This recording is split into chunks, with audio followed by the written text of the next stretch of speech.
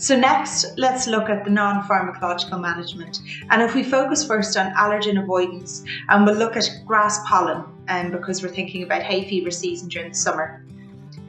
So a couple of pointers for patients. The first is monitor the pollen count, so at least you know on what day the pollen count is high.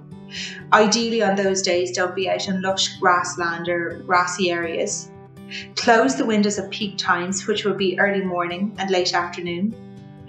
Vaseline can be applied into the nasal cavity to try and catch some of that pollen before it's breathed in.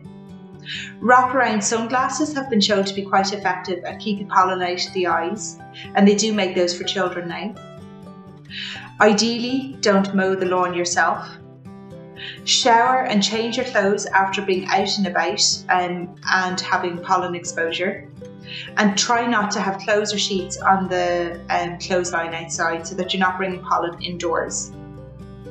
As regards smoking cessation, obviously this is a topic as healthcare professionals we discuss frequently, but it is important to note that smoking exacerbates both allergic rhinitis and asthma, and this does include passive smoking, which would be parents maybe smoking around children, and it also is likely inclusive of e-cigarettes and vaping. Saline washes or nasal irrigation has been shown to be very effective. So you have saline rinses and you have saline sprays. They directly cleanse the nasal cavity, they remove mucus, they remove inflammatory mediators such as histamine, and they also have been shown to reduce the bacterial burden or biofilm within the nasal cavity. Interestingly, they have been shown to improve mucociliary function, and this is where the cilia, or like little hair-like structures within the nasal cavity, which allow the removal of secretions from the nose, stop functioning as well during allergic rhinitis, but increased ciliary beat frequency has been noted with the use of saline rinse.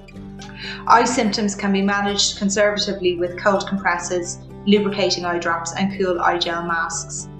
And for those patients who have asthma in particular, air purifiers are effective at reducing allergens and pollution. Humidifiers can assist in the ease of breathing for these asthmatics, but just be wary of those who have a mold allergy. And oxygen saturation monitors can be used as a guideline for when to seek medical attention, and we would generally say to patients that if your oxygen saturations are 92% or less, to make sure to attend the hospital.